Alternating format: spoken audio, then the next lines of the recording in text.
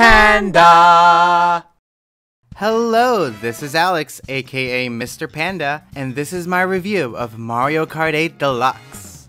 The popular mascot kart racer returns for the Nintendo Switch, but this time it's an updated port of an older game. Mario Kart 8 Deluxe takes the original 2014 Wii U title and spruces it up, including all the DLC characters and tracks, while adding an improved battle mode on top of it. The question is, if these new bells and whistles are enough to warrant a double dip. For this review, I will be focusing on what's new in Mario Kart 8 Deluxe. A large percentage is still identical to its predecessor. You still participate in kart races of up to 12 participants, trying to earn the gold in a variety of beautiful tracks. Made more remarkable due to its logic-defying anti-gravity mechanics that send you twisting upside down and on the walls. As in the original, you can customize your karts or bikes to most effectively burn rubber, dive underwater, and take to the skies. And, in typical Mario Kart fashion, you can easily lose a race simply because everyone decided to bludgeon you with hard-hitting items moments before the finish line. All the fixings are in place, and if you're new to Mario Kart 8, then the Deluxe version has everything and more. For anyone else acquainted with the original, this is a tougher sell. On the one hand, this full package includes all of the predecessor's DLC packs. On top of that, Mario Kart 8 Deluxe introduces 5 exclusive playable characters: Bowser Jr., Dry Bones, King Boo, and from Splatoon, the Inkling Kids. Or are they squids? Unfortunately, there aren't any exclusive new racetracks. At least the ones from the DLC are among the most fun in recent history, coupling captivating settings with well-suited anti-gravity twists and turns. Truly interesting are the crossover tracks and characters, introducing assets from Nintendo's other popular series, like The Legend of Zelda and Animal Crossing. Futuristic racer F-Zero even gets some love. In all, the game has a mouth-watering 42 playable characters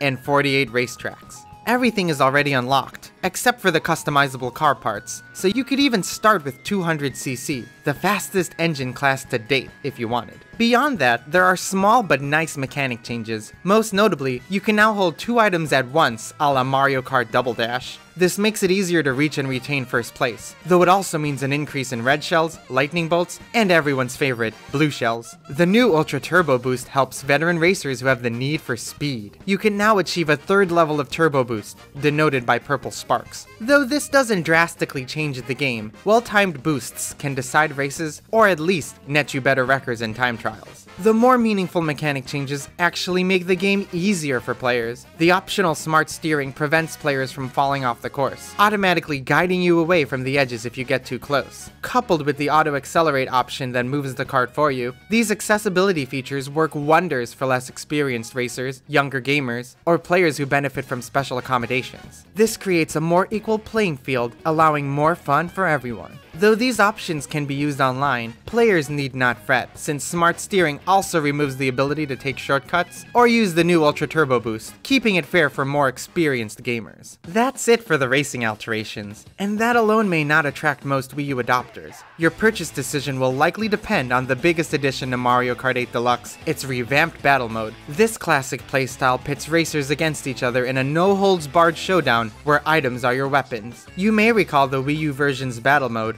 which limited you to battling on established racetracks. This made no sense. Mario Kart 8 Deluxe seeks to amend that mess with its 8 new arenas, large battlefields stylized after existing tracks, with multi-layer levels and copious use of anti-gravity. You even get some items exclusive to the update, such as Boo, which lets you steal items as you turn invisible, and the Feather, letting you jump over opponents or obstacles. There are 5 genuinely different battle rules that range from fair to fantastic. The most recognizable is Balloon Battle, in which you gain points from hitting others' balloons while keeping your own intact.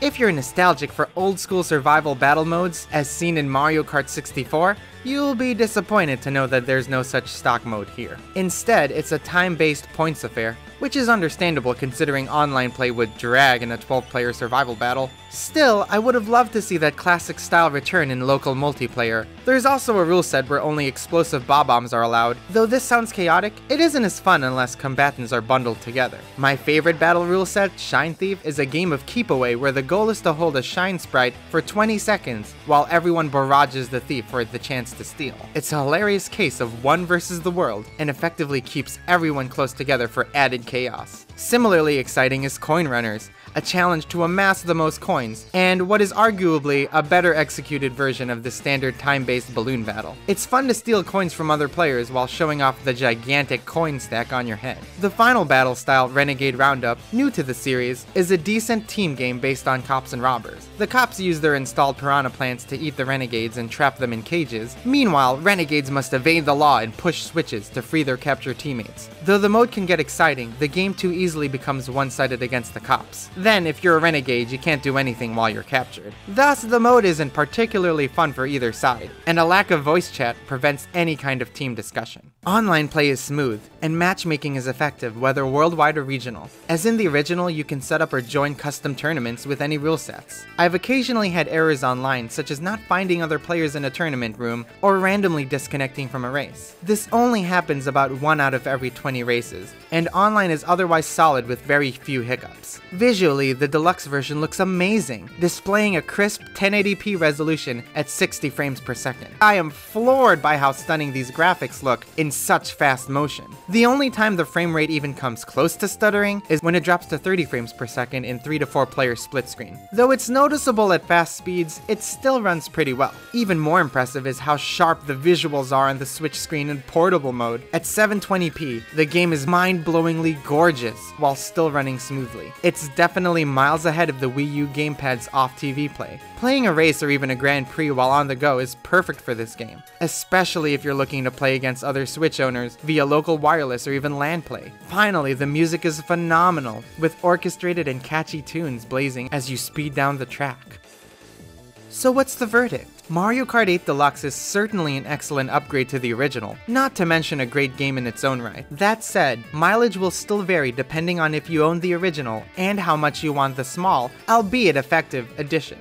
There isn't much new in this port, especially considering its lack of new tracks. The racing adjustments are insignificant, thus it's not worth it for the racing alone unless you just want the newest online capable Mario Kart game in a portable form. The battle mode's 5 rule sets and its accompanying arenas are excellent, but if you're itching for the classic Mario Kart 64-esque survival mode, you won't find it here. But if you've never played the 8th installment, or if you crave more of the original, Mario Kart 8 Deluxe is the definitive version of the Wii U game, and a strong contender for one of the best entries in the entire series. I give Mario Kart 8 Deluxe a 9 out of 10. What are your thoughts on Mario Kart 8 Deluxe? What do you think of the new and improved battle mode? And what would you like to see in Mario Kart 9? Please share any thoughts you have in the comments below. And thank you so much for watching. I really appreciate it. If you enjoyed this video, please be sure to like, share, and subscribe. It really helps a lot. Also, be sure to check out our other videos, including our top 10 favorite tracks from this very game. Again, this was Alex, aka Mr. Panda, and until next time, bye bye!